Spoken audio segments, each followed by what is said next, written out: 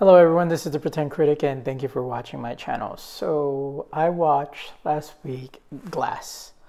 Was it very clear as crystal or was it murky?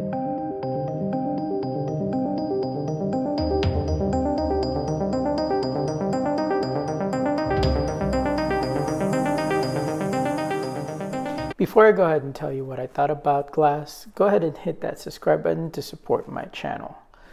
So before I go and tell you what I thought about the movie or what the movie is about, let me go ahead and break down how I score or analyze the movie.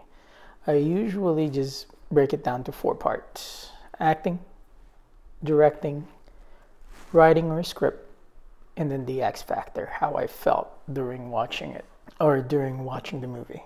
So what was the movie about? It actually takes 3 weeks after Split ended. Split is, of course, starred by James McAvoy. He has 23 personalities, and one of them is called the Beast. It's connected now to Unbreakable. Unbreakable was also with Bruce Willis. He was a superhero. Once he touched someone, he knew what you were thinking or what your future was, and he was very strong. And also, it starred Samuel L. Jackson as Glass.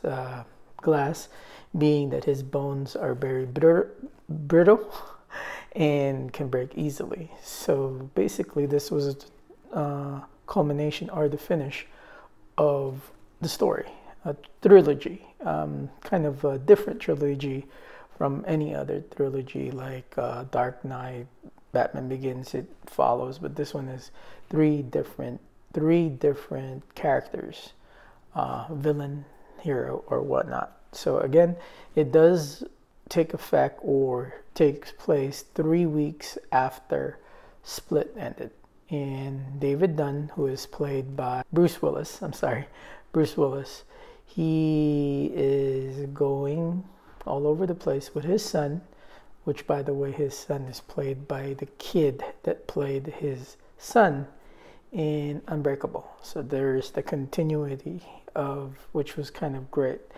So he is after James McAvoy's character, who is, again, the Beast, Kevin, played by Kevin. And then all of a sudden, he catches him, they get into a fight, and they are captured by a psych ward, who is the lead or head psychologist, is played by Rebecca Paulson. And there we also see Mr. Glass, or Elijah Glass, played by Samuel L. Jackson. Miss Paulson is trying to put in their mind that they are just imagining it, that they are not really superheroes. It is being explained by science or their psyche of what trauma they had. So in terms of acting, it was actually great in terms of one person, James McAvoy. James McAvoy played every single character or every single persona that he had very well. But of course, there was some persona that just kind of, I forgot, it was a little kid, 9-year-old, the name, but he kept playing it back and forth. That it just didn't, kind of, I guess, ran out its welcome. And it just kept, oh God, this one again. For me, Bruce Willis looked like he just phoned it in again. But again, not his fault. He only played a small part. And when he did play his part, he didn't speak. So he had the small part. So he didn't really, but it still feels like he's phoning it in. And of course, Samuel L. Jackson is Samuel L. Jackson, and he plays Glass. And at half of the movie, he was sedated heavily. Rebecca Paulson, I hope that's her name, the psychologist, I just didn't like the way that she played the character. It was very dry. It was not believable.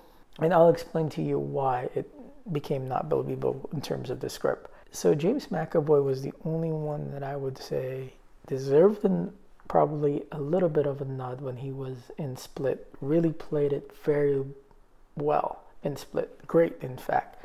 But he was only good here because he had to be over the top. He had one character, like I said, I forgot one of the psyche of Kevin is that little boy. And it just, irritated me when I kept seeing it. But what he did great in Split was the subtlety, like the hand, the gesture. Like the older lady, the one that's supposedly in charge, would just have a little bit of a subtlety, and the voice will go down very calm, and that was great. So James McAvoy was the standout.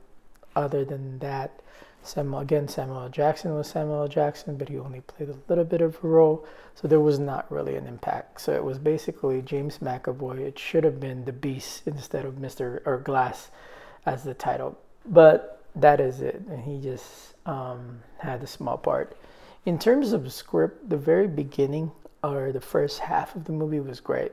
When it went to the ending, and there was a payoff there that just didn't seem like it was good. I mean, I get it, it's cool, but the execution of having a secret society like that, just doesn't feel like it was earned.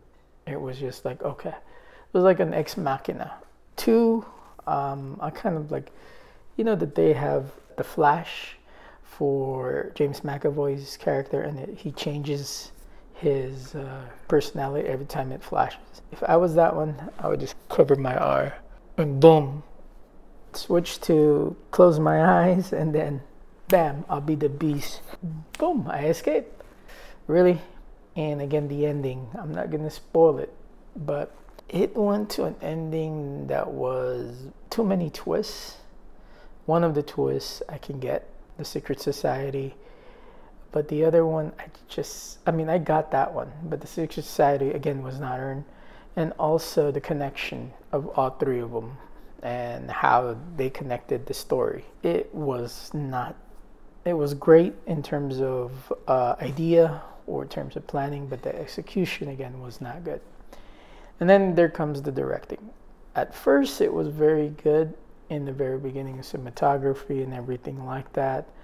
But even the fight between the Beast, David Dunn, Overseer, his name was Overseer, it was kind of fake. It was kind of fake. That begins it there. And then just the story just kept on dragging. The story, and so the way that there was some cameras that just shaky cam, just focusing on it just didn't feel like an action film, and it wasn't supposed to be, but those action films did not feel well. The good thing that I like about it is the tone or the filter.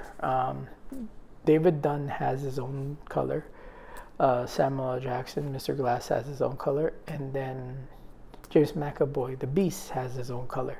So once you see them, you can see that the color changes. So that was kind of good. But again, the face cam and everything like that just didn't feel good to me. And then because he is also the director, I think he could have done better. He could have written it better a little bit, and then he could have directed it.